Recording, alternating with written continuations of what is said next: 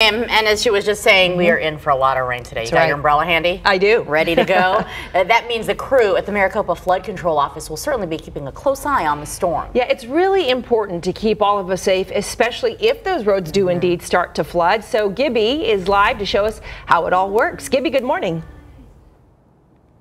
Hey, good morning, ladies. Yeah, we're going to hang out with these guys a little later this morning, but these signs say it all right here. When floods are near, steer clear. And even though it sounds funny and people joke about it, it can get serious really fast. I mean, let's look at this video from just last week. Remember, we didn't even have that much rain, and yet the Lions Roofing news chopper caught this rescue here where a van got caught up going through a wash it's not supposed to. And as Kim mentioned, with the steady flow of rain supposed to come down here in the next 2 days here, those areas which typically get flooded there will start to cause problems for people. So you have to pay attention, especially if there's folks from not in town and they see these signs that say do not enter when flood washes are here. You have to heed those warnings because obviously you can get into some serious trouble and it comes quick. Now here at the Maricopa County Flood Control Center,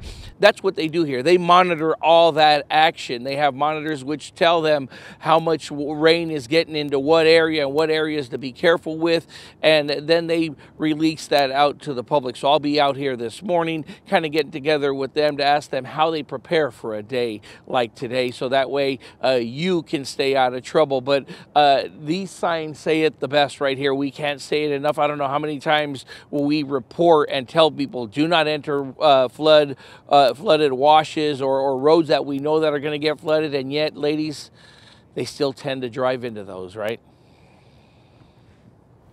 It seems like we see it every single year, Gibby. Thank you so much for your